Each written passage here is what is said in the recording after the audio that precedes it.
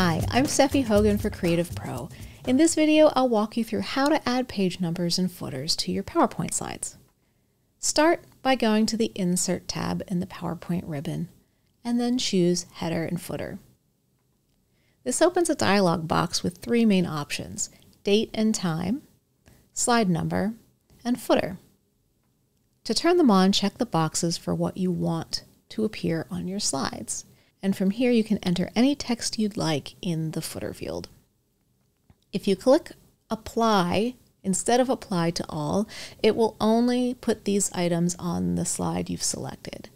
If you click Apply All, it will put everything on every slide. Like here we have it on the title slide, and then if we go down, we see the information on all of them, and then we get to the last slide and nothing is there. So if you've clicked Apply to All but nothing shows up, don't worry, it's a common issue.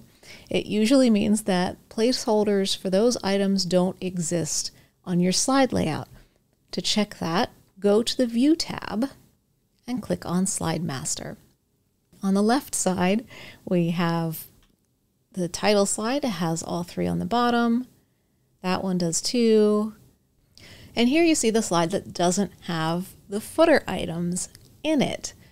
But it's a really simple fix. Just go up to the ribbon in that Slide Master tab, and then come over here to Master Layout and make sure the footers checkbox is checked. And now everything is there. So let's go back to our regular slide. And you'll see that nothing shows up here, but it's also an easy fix. Let's just go back to that Insert menu and bring Header and Footer up again. Make sure we have slide number and footer checked, which is what we wanted in the first place. Again, I can apply to all, and it won't make extra ones on the other slides. It will just make sure everyone has the footer information.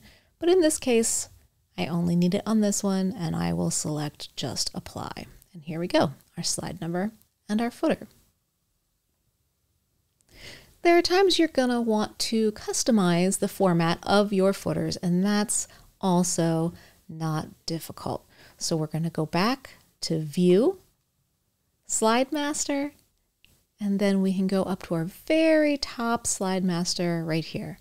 And this is where if we format these placeholders, then it will trickle down through the rest of the slide layouts. Me, I don't want the date. I'll just drag that right off.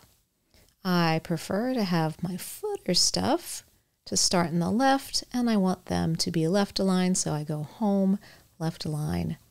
And then for my slide number, I'm just gonna make it obnoxiously big for fun today. And there, as you go down onto the other slides, you can see that the formatting and positioning has updated there as well. Now there's one last thing I want you to be aware of. You might have to combine slide decks at some point, and they might not have the same numbering options or formats or whatever selected in the footers.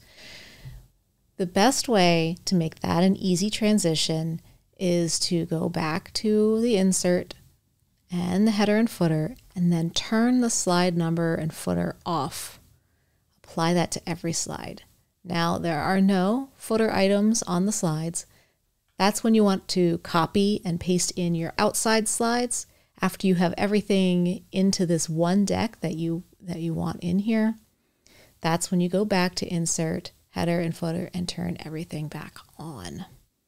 And that's everything. Now you know how to add footers and page numbers in PowerPoint, how to fix them if they don't show up, how to format them using the Slide Master, and how to manage them across multiple slide decks. Well, I hope you enjoyed this video. If you did, be sure to give it a like and subscribe to our channel. And for thousands more how-to articles and tutorials, visit our website, creativepro.com, and become a member today.